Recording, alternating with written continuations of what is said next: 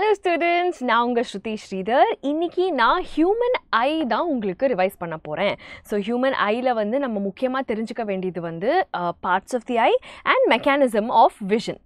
So இப்போ parts of the eye க்கு பார்த்தோம்னா இங்க டயக்ராமேட்டிக்கா நம்ம புரிஞ்சிக்கிறதுக்காக வேண்டி நான் ஒரு ஸ்ட்ரக்சர் வரைஞ்சிருக்கேன். So நாளைக்கு டாக்டர் ஆயிட்டு என்னடா ப்ளூவா கிரீனா எதையும் காணும்னு தேடாதீங்க. Okay. So the most outermost region of the eye is called the sclera. Okay, and the sclera வந்து anterior portion la varumbodhu it becomes slightly transparent. So நாம பார்க்க முடியிறது அதுதான், which is the cornea. Okay, from the outermost region next layer என்னன்னு பார்த்தோம் அப்படினா it is the choroid region. So இந்த choroid region la தான் rich supply of blood இருக்கு, and இந்த choroid region வந்து front la வந்து extends to a ciliary body. Okay, இப்போ இந்த ciliary body லேந்து in front it continues as the iris. Okay, அதுதான் colored portion of our eye. And இப்போ பாத்தீங்கன்னா centerல வந்து we have a lens.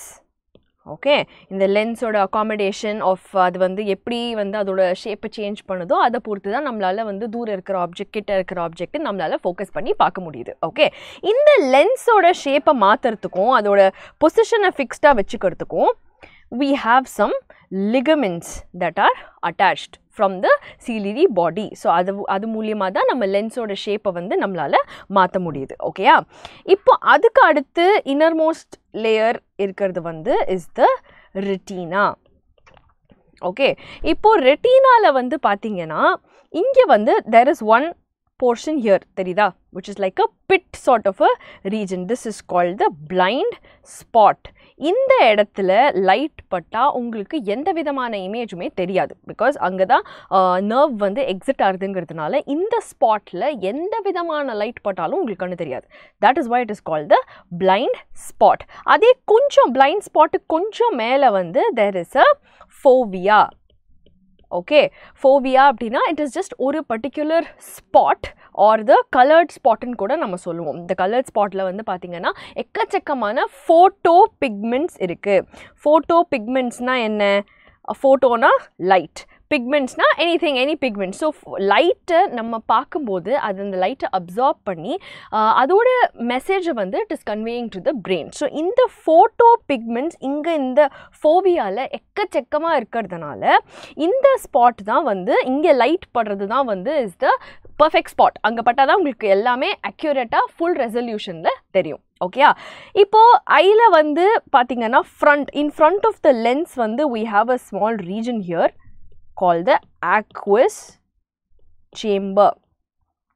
Okay, and in the aqueous chamber குள்ள ஒரு fluid இருக்கும், and that is called the aqueous humor. அதே இது பின்னாடி லென்ஸ்க்கு பின்னாடி இந்த சேம்பர்ல வந்து we call it the vitreous chamber.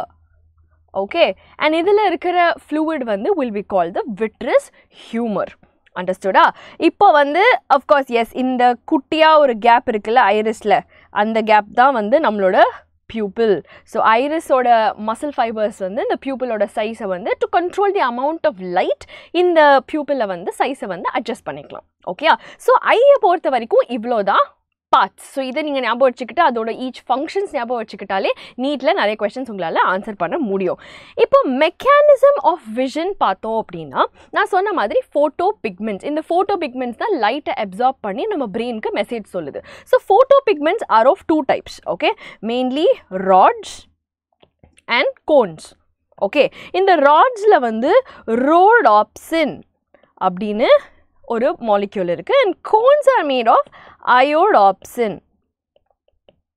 Okay, so in the rhodopsin or the rods helps in night vision. Okay, whereas in the cones வந்து red, blue, green main colors ஓட combinations நமக்கு colored visionக்கு help பண்ணுது. Okay, so rods for night vision and cones for colored vision. இப்போ இந்த rods and cones எங்கே இருக்குன்னு பார்த்தீங்கன்னா நான் சொன்ன மாதிரி ரெட்டினால there are the specific spots where rods and cones are present. இப்போ மெக்கானிசம் ஆஃப் விஷன் அப்படின்னு பார்த்தோன்னா ரெட்டினால, ஓகே, ஸோ இதில் வந்து நம்ம ரெட்டினா மேலே பார்த்தீங்கன்னா we have one layer of ganglions.